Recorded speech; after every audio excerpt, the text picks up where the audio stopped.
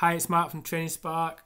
In this video, we're going to give you some straightforward tips to help secure your LearnDash platform and protect it from hackers. Now, being an LMS, LearnDash platforms tend to have lots of users on there, which means user data, and it's important for you as a LearnDash administrator to protect that data. And to do this, you need some security measures in place. And that doesn't necessarily mean you have to have enterprise level security or anything like that. There are some straightforward things you can do to prevent yourself becoming a target for hackers. So let's start with one of the obvious ones, passwords. Now, every admin on your platform should have a strong password.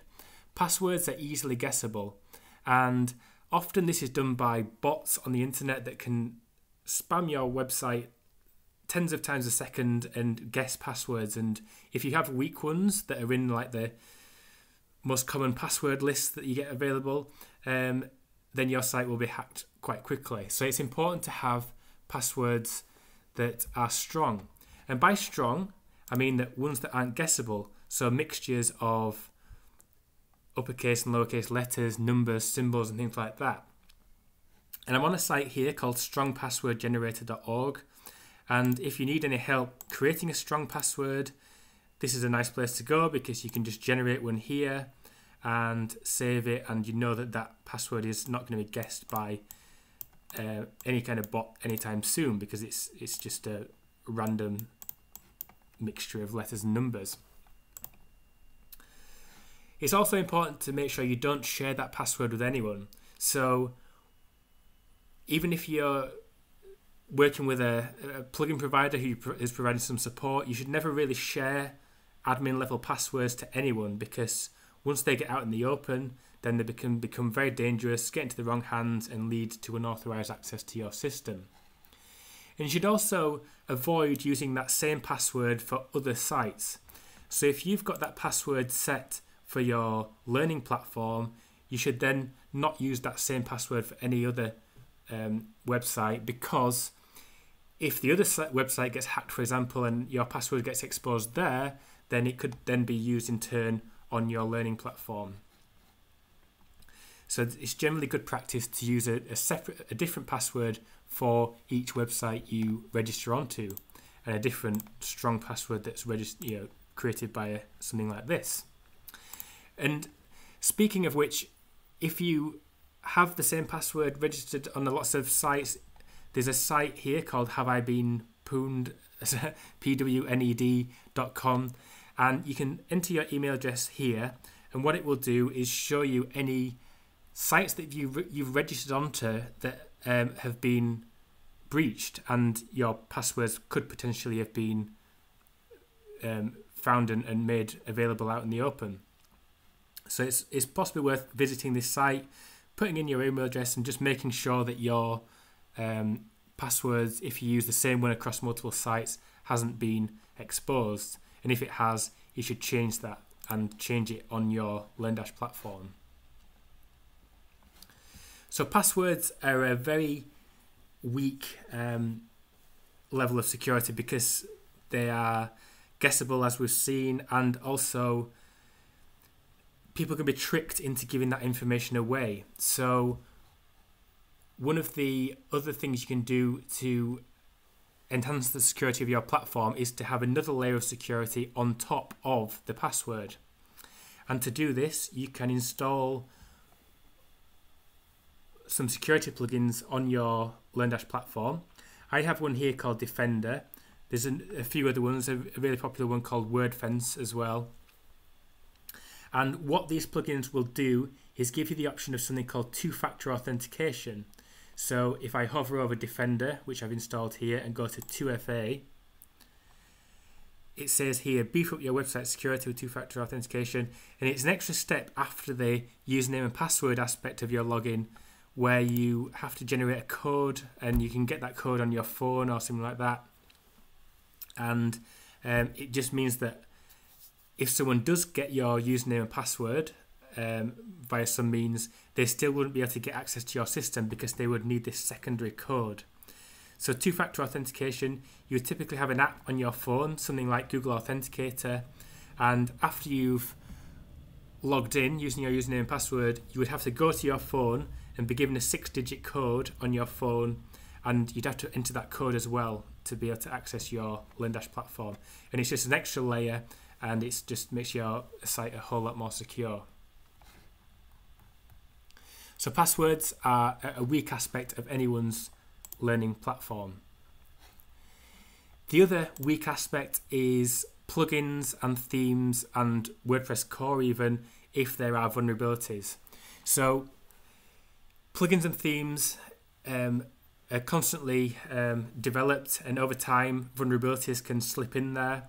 And what responsible plugin and theme developers and WordPress do is release security updates for those. So it's important to make sure that you keep your theme, plugins and WordPress up to date to make sure that any security vulnerabilities in there have been addressed, and you can get some really serious vulnerabilities that are released and can lead to your site getting completely compromised if you don't update.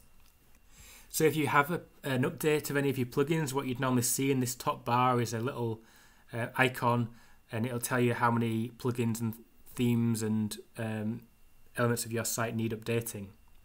So what you would do is click on that and then just run any updates to your LearnDash platform. Another thing you should do is be mindful of what plugins you have on your system. Don't install too many of them. And that might seem strange for a plugin developer to be saying this, but you need to be really careful what plugins you have on your platform. And don't have too many of them, because if you have lots and lots of them, it increases the attack surface of your platform and means that there's lots of potentially vulnerable plugins to attack. So if you have 100 plugins, for example, then any one of those could have a vulnerability in it, and the more plugins you have, the more risk there is of plugins having vulnerabilities and people being able to get access to your system. So if you can, keep things lean and avoid having too many plugins for little bits of functionality. Just keep to the ones that you actually need, and have a check of the plugins page. If you've got any inactive plugins, get rid of those if there's no reason for them to be there. And when you're installing plugins, just check how many people use them and how well they are kept up to date, because what you don't want is any plugins that have been not updated in the last 5 years, for example, because it's likely that any vulnerabilities will have creeped into those. And when you get plugins for your site, make sure you don't use what are called nulled plugins, which are premium plugins that have been distributed via another site. So that it might be a site that gives you free access to premium plugins that you download from a website, but the reason being that you've got no idea if these plugins have been changed. So if you download plugins straight from the developer's site, then it's likely that they have not been altered in any way. Whereas if you download them from a third-party site that seems to be offering premium plugins for free, for example, then they could have put in any old bit of code into there, and you could lead to your site being compromised. So avoid null plugins and make sure you know where your plugins have come from. Touching on a point I raised earlier, it is important to have a security plugin on your platform. So I have Defender installed here, but if you go to plugins and then add new, and then search for security, you'll see that there are a number of these available. So WordFence is a popular one, iTheme Security is a popular one. We really like Defender, which is this one here, and Security is also a good one. But they'll just add great features to your platform. So let's just have a quick look at some of the ones that Defender brings. It automatically has this malware scanning, which means it's constantly checking your platform for any malware on there. It's got a firewall, which will block brute force attacks where bots are trying to constantly guess passwords on your platform. So what will happen is the bot will fail the username and password check 5 times, say, and then it'll be blocked for an hour and it won't be able to come back on and try again. So it's just a way to prevent constant password guessing attacks and other attacks as well. And as well, we have the two-factor authentication that I mentioned earlier. So there's some really good features that you get with these plugins, and most of them are free. WordFence is free, Defender is free. They have paid versions of them, but for most of the features that would secure your platform, most of those are free to install. So the last thing we'll add here is be mindful of what hosting you use for your LearnDash platform, and don't go for the cheapest of the cheap. The cheap hosting options tend to be the ones that are least secure, and just avoid super cheap hosting and go for a sort of middle ground that's not too expensive, but at least you know that the platform is kept secure. It's also good to keep an eye on what's being changed in LearnDash as well as WordPress. So if you head to learndash.com/changelog, you'll see the latest updates of LearnDash, and particularly you want to look out for any that are related to security. So any security updates will be highlighted here, and there aren't usually that many with LearnDash, but if there are, then these are the ones that you need to update as soon as possible. And likewise with LearnDash, LearnDash has news showing when any new updates are released, and if any of these are security releases. There are also some really good blogs like Securi's blog. So if you go to blog.securi.net, these have blogs like this one, which is a patch roundup which just lists all of the vulnerable plugins from any given month, and you can see if any of these plugins are on your system, and if they are, just make sure you've got those up to date. Another thing you can do is scan your site via sites like virustotal.com, and these will tell you if you've been added to any blacklists or if they find any aspects of your site that look malicious. So what you do is head to virustotal.com, click on URL, and then put in your address, and what it will do is scan your site and tell you if you're marked as potentially hacked or potentially containing malware on any of these sites. Another one of these is this sitecheck.securi.net, where you can search for your site's URL, and it will just check if it's blacklisted anywhere, if it's got any malware, and how high risk it is in terms of security. The last thing here we'll add is that you should be mindful of anything suspicious on your platform. So what you want to do is check things like your plugins page every now and again, just to make sure there's nothing that you don't recognize. So if you suddenly see a plugin appearing there that you don't remember installing, then that's something you just need to look into.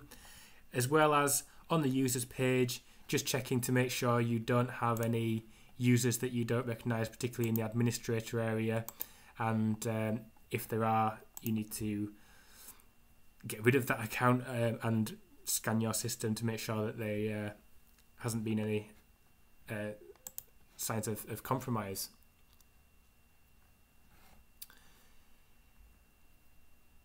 Day to day, as an administrator of a LearnDash platform, you also need to make sure you're mindful of what you do around the internet. Don't click on any suspicious links and links you receive in emails and things like that, because what these are often trying to do is fish for your details. So they'll pretend to be something else and ask for passwords and things like that, or lead you to sites that have malware that try and extract that data of your usernames and passwords so that they can use them elsewhere. So you need to be careful, not just on your own platform, but elsewhere on the internet and when you're receiving emails and things like that.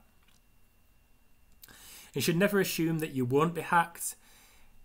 It's a fact of life that the internet is a dangerous place, and apparently over 90,000 websites get hacked every single day, according to Hosting Facts. and it's just the way things are on the internet. But don't assume that you are safe from hacking. Whether your site is big or small, you're always potentially a target. And one thing you can do, just being aware of this, is just make sure that your platform is backed up regularly. And there are some backup plugins you can get for WordPress. So if we go back to plugins here and go to add new and just search for backup, one popular one here is this Updraft Plus WordPress backup plugin, and what that does is it automatically backs up your database and files every now and again. Jetpack has a backup facility as well, and you can have these sent to third-party places like Dropbox or Amazon S3, so that they're not stored on the same place as your actual platform. And your web hosting might also have its own backups, so if that facility is available, just make sure that's enabled. So I hope you found this useful, and if you did, please give the video a like, and if you'd like to see more videos like this, please subscribe to the Training Spark YouTube channel.